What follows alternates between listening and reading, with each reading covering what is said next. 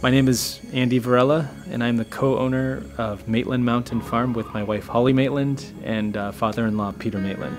We cultivate 2.5 acres in South Salem, and we are Salem's only working farm. My wife and I have been cultivating the property since 2009. We grow everything from tomatoes, eggplant, peppers, cucumbers, lettuce greens, flowers, herbs, garlic as well. We like to get creative with specialty varieties of things that a lot of people haven't seen around here. We love this city, we love the businesses, we love the community, and we feel like this is our connection to the city. We were looking for something to make a little more revenue, and my wife Holly's always had this recipe for a quick, fresh, cold brine method pickle. So that first year with a bumper crop of cucumbers we had, we decided to make a small batch of spicy dill pickles.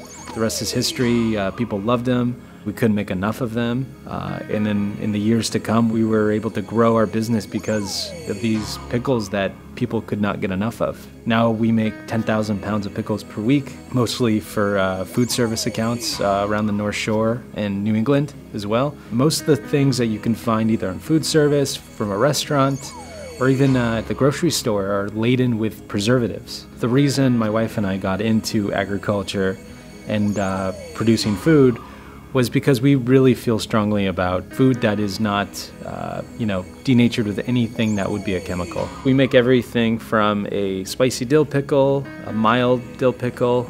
We make 3 different types of kimchi.